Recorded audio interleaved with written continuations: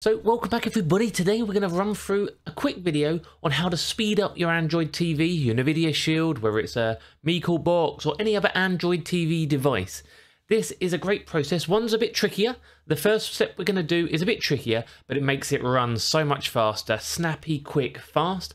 And then the second one is a little bit simple, but it's a really good one you can do on a daily thing. So something you can do daily to keep your device running really fast, running smoother, and actually limit your buffering and slow things down because you're not using as many resources, okay? So two great tips coming, and it's for your Android TV, Nvidia Shield. So before we do that, do remember, hit that subscribe button if you're into streaming. We cover everything from Android TV to Fire Sticks to Roku devices, streaming apps, movie apps, VPNs, all on one channel. So do hit that subscribe button. We're well over 500,000 now. So hit that subscribe button, ring that bell, and make sure you turn on all notifications. Anybody who's a regular watcher here, make sure you've turned on all notifications as well. So back onto our Nvidia Shield, Android TV. And what we're going to do, I'm going to quickly move myself out of the way. I forget on Android TV, I'm better in the middle here. Before we do anything, what you will see is as you move through your Nvidia Shield Android TV device is a little bit slow, a little bit laggy. The movement speeds, the moving around is a bit slow. And we can make that 100 times quicker. So we click on our settings. And what we need to do is actually turn on developer options for this device. So you go down to device and preference. And you need to find about. When you get to about, you click on it. Go all the way down to the build number. You see this one here which says build. And then click that 7 times. You see at the bottom there, one step away from being a developer. You are now a developer. Brilliant. Go back one menu and you can scroll all the way down, and what you will now have is a menu called developer options.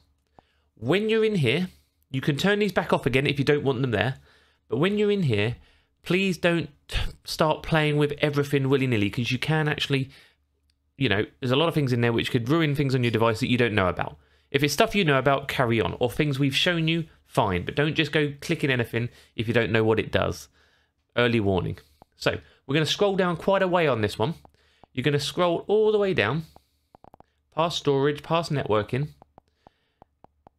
Past input, until you get to drawing. Okay? You'll see one called drawing. And there's 3 options here, which is your animation scales. And that's all about how it changes when you load something. So even like when you click this, you see the animation, it was quite slow. And you've got transition animation scale and animation duration scale. So window animation scale, you want to turn it off. You see how once that's off, transition animation scale is this one. Hell of a lot quicker. And then you've got animation duration scale. You can turn it off, but if you turn this one off, it knackers up things like downloader, the mouse toggle. So you can either leave it on the 1 times it is, or change it to the 0.5, okay? And as you'll see now, everything is very fast, and it moves a lot quicker. So that was device preferences. Turn on your developer options. If you forgot how to do that, check the video out. Developer options, all the way down. All the way down to drawing. So you can turn window animation scale to off. Transition animation scale to off, and animation or animator drawing scale to 0.5. Obviously, if you don't like it once you change it, just revert them back to how they were at the beginning of the video, not a problem at all. And what you will see is on your home screen now, as you scroll down, it is a lot quicker, a lot snappier, and even when you do things, it's a lot quicker as well. Obviously, so in the settings, you see how quickly that comes up? Boom. Really snappy, really quick, and everything on your device is much quicker and much snappier. Okay, the next one we can do is really simple. Devices, no matter what device you're on, can get a little bit laggy because they have too much running in the background. Your phone will do the same thing, your Fire Stick will do the same thing, Windows, they do the same thing, you have tabs open. And you can actually load up what is running on your streaming device. Like mine here, I've got 3 apps open, 3 apps running, and I haven't actually opened any of them today, okay? And if you had opened up a few more,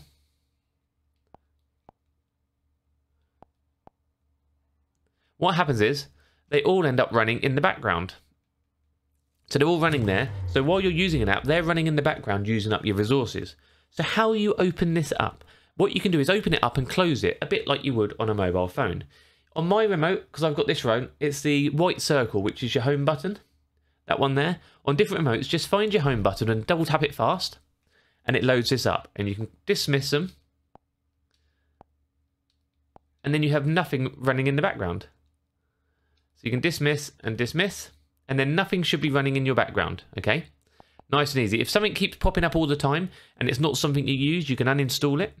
And you can do it. But I keep opening apps up there. What you can do is uninstall them, everything like that. But this stops things running in the background. So you double tap the home button and get them closed off. Obviously, some apps like to run permanently. And if you don't use them, just uninstall them if they're always running in the background. It's something you don't use, using up those resources. Nice, simple tips and tricks there for you. 2 great options. Let me know in the comments what you thought of them and whether they're any good for you.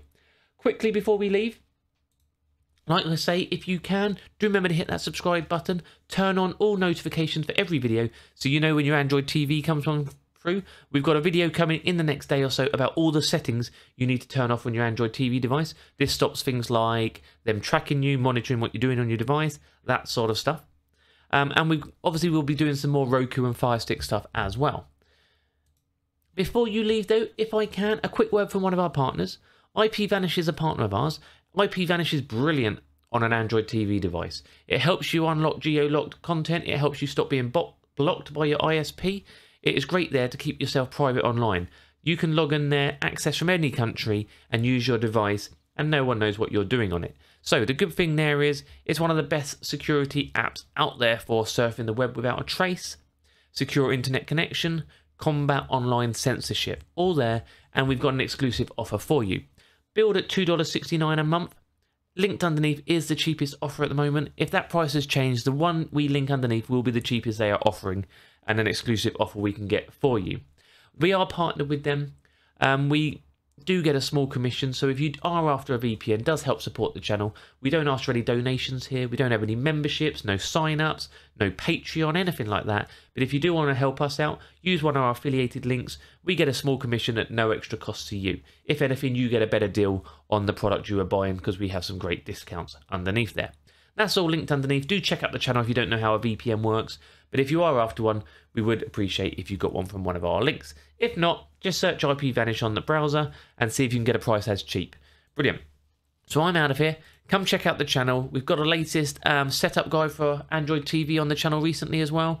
We've also got some other videos on here, all movie apps, TV apps, all that sort of stuff, all spread out down there for you, and some cracking news. I've been Doc Squiffy. Thank you for watching. I hope you liked that video, and I'll see you soon.